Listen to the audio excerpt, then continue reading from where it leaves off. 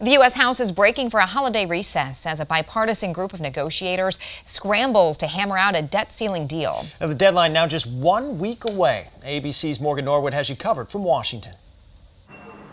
With just 7 days until a potentially catastrophic economic default, members of the House of Representatives headed home for their Memorial Day recess without reaching an agreement with the White House on a debt ceiling deal. Every hour matters. House Speaker Kevin McCarthy seeming to recognize the urgency, but refusing to say if his negotiators in the White House would meet today, though he did express optimism. We will get this done, and we will have a better bill because of it. The only way to move forward is with a bipartisan agreement, and I believe we'll come to an agreement. Several Democrats have voiced their frustrations over the state of the negotiations, with House Minority Leader Hakeem Jeffries accusing Republicans of trying to hold the economy hostage.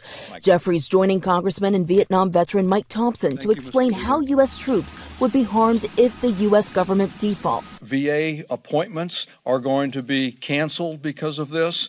There's 900,000 veterans who depend upon care providers. Those care providers aren't going to receive any pay. The Treasury Secretary maintains the nation could default possibly as early as June, meaning billions of dollars in payments for programs including Social Security, Medicare, as well as some military salaries and veterans benefits are at risk of going unpaid or delayed if no agreement is reached. The criminal part of it is they are jazzing the whole world up over an issue that could be resolved very quickly if they did their job.